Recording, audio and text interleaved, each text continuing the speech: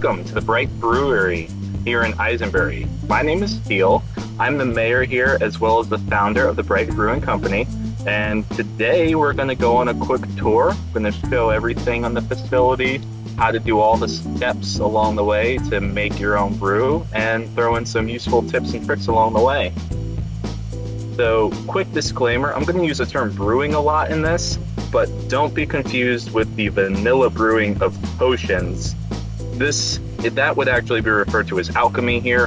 What I'm doing with brewing is more the custom plug-in where we make drinks, alcoholic or not. But everything starts over here in the fermentation room. So the main steps to brewing are going to be fermentation, distillation, aging, and then sealing. But everything starts, regardless of the recipe, right here in fermenting. So what you do, first of all, to set up is you will need to have a cauldron over top of a heat source.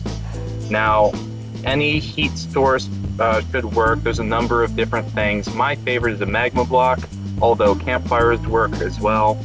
I just like the magma block because it doesn't give off particles or noise. So it's less in the way. It's easier to see what you're doing, in my opinion. But hey, you do you, whatever you prefer. But anyway, once you get your cauldron on top of a heat source, what you do is grab an ingredient item. In this chest, I have most of the different items which are used. You can take a look if you want. But what you do then is place the ingredients inside of the cauldron by right-clicking on it. And you'll hear that noise and you'll see particles start to come off of it. So once that's done, you'll simply wait. Your recipes can have more than one ingredient.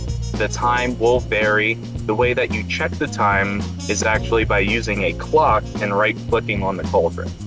So when you click on it, it will tell you in the chat log how long it's been going for. Anything under 2 minutes, it'll just say that it started to boil, and then anything after that, it'll give you the exact minute. But keep in mind, very useful to know that it's not a rolling timer. It doesn't start at 0 seconds the moment you place something in. It actually keeps track continually, so it could go off at 45 seconds after the minute. And so if you place something in the cauldron at 41 seconds after the minute, it will only take 4 seconds for it to hit 1 minute. So that may throw you off if you're not expecting it. I would also recommend in this room having a infinite water source. Mine is right here in the corner, so I can simply grab my buckets and then fill up my cauldrons between batches. Definitely very useful. Over here, I have a lectern for my recipe book. Definitely something that you would want to have if you're trying to not remember 44 different recipes. It doesn't matter how good your memory is, that's going to be a little too much. And the last thing I would recommend is having some sort of source of milk. I have a mushroom down here in a little trap door. He likes it, don't worry about it. But that is going to be useful because milk is an ingredient in a lot of these recipes, and rather than filling up an entire chest full of milk buckets, it's easier just to have one infinite source right there. But anyway, we take a look over here at this cauldron. You see the particles have changed colors. That means that it's been at least a minute and the ingredient placed in there has started to take effect. So if I check the time, it says it's at 3 minutes already. Even though it feels close to the 2, I must have placed it in close to the cutoff. But anyway, once you have your mixture all done and fermented to the desired time, you simply take some empty bottles and you right-click on it, and you can get 3 bottles per cauldron. One thing to keep in mind with the ingredients is that some of those are actually mixtures themselves, which can be placed back into the cauldron. So for example, I use a sweet berry, and what I got as a mixture was grape must. So this grape must can actually be placed back into a recipe itself for later breakdown and and fermentation. So definitely useful to know. Also, some finished drinks such as vodka, gin, whiskey, they can also be used as ingredients, especially when you're making some of the cocktail recipes like whiskey sour for an old-fashioned. So keep that in mind, so that way you know all the different things that can be used as ingredients. Once you have your mixture done over here, for some recipes that will be it, mostly the non-alcoholic ones. They will simply be done after you take it out of the cauldron, and there won't be any next step.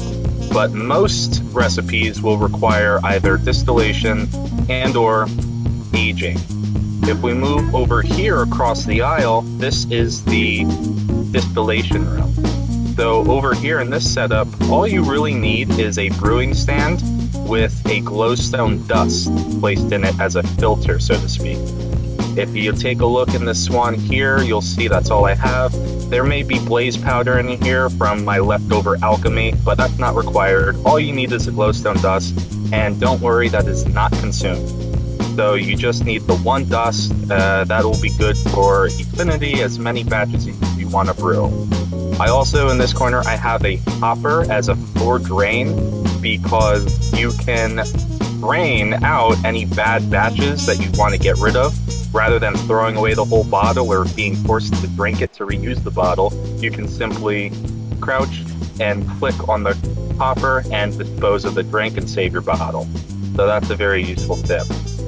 But for the distillation, this process is really only going to be needed for the stronger drinks, more of your liquors, such as vodka or absinthe, the things that really have a high alcohol content. And you'll get anywhere from 1 to 6 distill runs in those recipes that require it. Nothing can go in for more than 6, at least not that I have heard or seen of. But anyway, the distill time itself can vary. Some mixtures will distill in a quick 10 seconds, but most of them take about a minute. Some are longer, closer to 2 minutes, but nothing too varied. Like I said, 2 minutes is usually about the maximum. Some are quicker, most are quicker.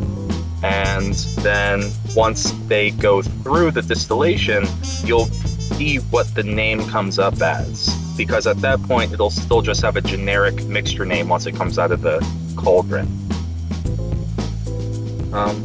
Let's see. So next up, I have aging. If you take a look over in this room, I have a bunch of barrels set up. These come in 2 sizes. Over here, you see the small ones. They're really stacked on top of each other. This is where I do a lot of my testing in small batches. But if you take a look, it's simply one of these small sections here. It only takes 8 stairs in a plus sign type of configuration. And then you need the sign as well. The sign only needs the top line that says barrel. I added the wood type and that line below it as decoration and a little bit of to help me keep track, but that's the only thing that's needed, just that top line that says barrel. Same thing over here on the big ones.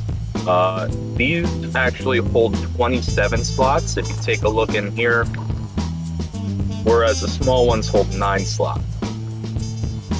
And the wood types themselves, from lightest to darkest, go in this order. I have birch, oak, jungle spruce, acacia, dark oak. Now, that does matter, the darkness of the wood, because that will actually depend. A lot of recipes require a specific wood type. So something that requires oak, you might still be able to get a good quality drink if you put it in a similar one, such as jungle or birch. But if you put that into a dark one like acacia or dark oak, it simply will be a lot lower quality. And then another thing to note, as far as the actual time that is required for aging, it's broken down into years, but don't be worried, you don't actually have to wait that long, because every year age is actually only equal to 1 in-game day, which is 20 minutes at the normal 20 TPS, picks per second. So with that, I believe the shortest recipe only calls for about 1 year or 2 years, and then the longest one that I know of at the moment is a little over 20 years. So some of these can be sitting in a barrel for over 8 hours or about 8 hours real time. Do keep in mind that the aging will slow down if TPS is lower. Say we have a high traffic hour, a lot of people on that day. What can happen is at a lower TPS, it could take longer than 20 minutes per year. So that's one thing to keep in mind if your timing isn't working out. It's not that you're necessarily making a mistake, it's just that the TPS is a little bit lower and you should account for that. If you find that you don't have enough time to be there the whole time for the aging process and you need to leave for a long amount of time and it will be bad by the time you return, simply take it out and put it in a chest.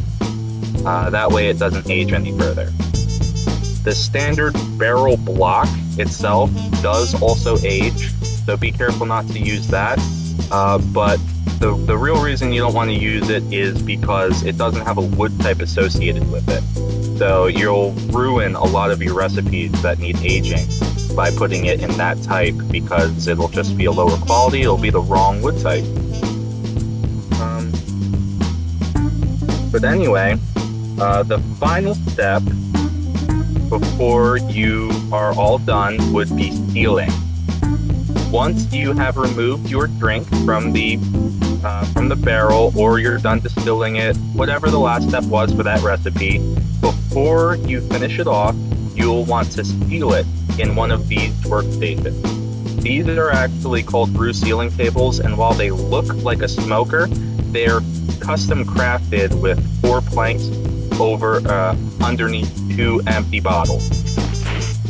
So you'll use that recipe to make these. They have that custom name and a 9-slot inventory, and then you simply place your drink inside of it, wait a couple seconds, and then it gives you a sound effect and it seals it. That's important for a couple reasons.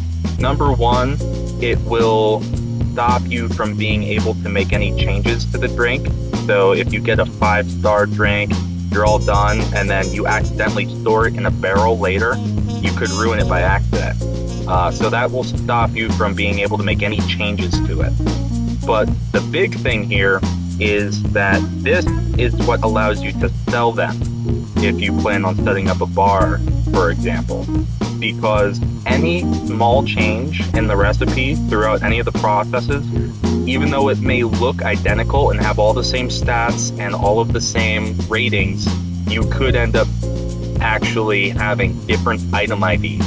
And so the shop chest that we use here won't recognize them as the same, even though visually they are. And that can be as simple as just having 1 minute difference in its aging time. So make sure that you do this. It'll give everything the same item ID that has the same name and the same recipe and the same star rating. So very useful. It's a must if you're going to be selling.